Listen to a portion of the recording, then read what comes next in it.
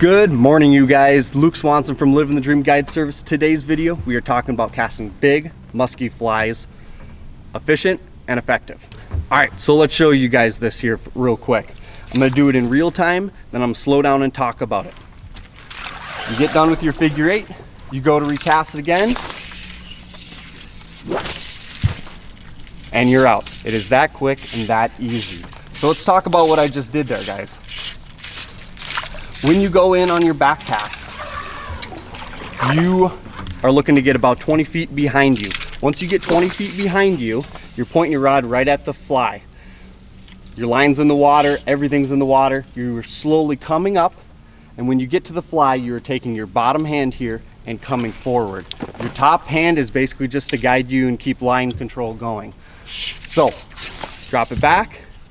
Line and fly are on the water, lift up. Once you get to the fly, you're taking the bottom hand and you're shooting it. So let's get it in again. I'll slow down, do it, and then we'll do it in real time again. Drop back, pause, come forward. And when I come forward, I'm pointing right at where I want to go. So if there's a log jam, if there's a big rock, weed pile, anything like that, bring it back. Pause, come forward. I got on the fly right now. Now I bring it forward. So let's get it in again, show you guys. You guys can use this in lakes, rivers, reservoirs, all of it. Doesn't matter the size of water you are fishing. This is just gonna make it easier, faster, and more efficient. And keep your fly in the water, give you a better chance at catching a fish. So here we go. Back. That's the speed we're looking for right there, guys.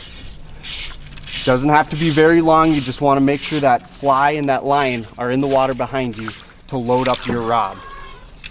So one more time here.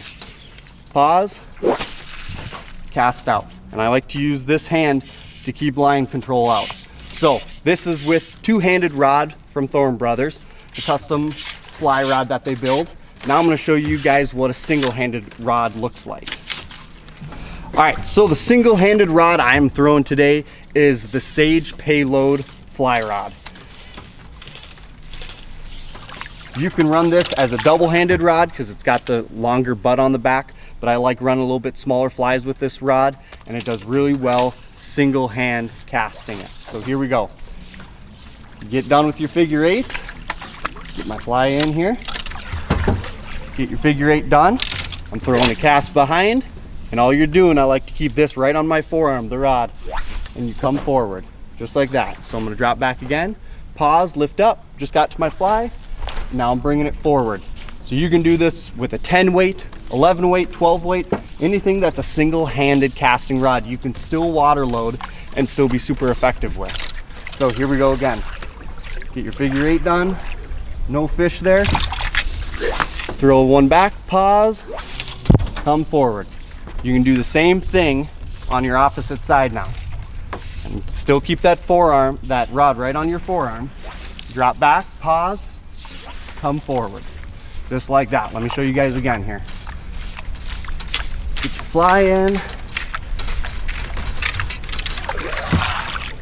Get a nice figure eight in, make sure there's no fish.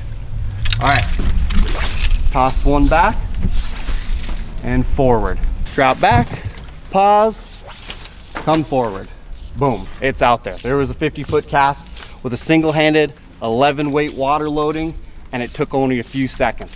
So add this into your arsenal, guys. I hope you enjoyed the video. Please like, share, and subscribe to the video, and I'll have more tips and tricks coming up.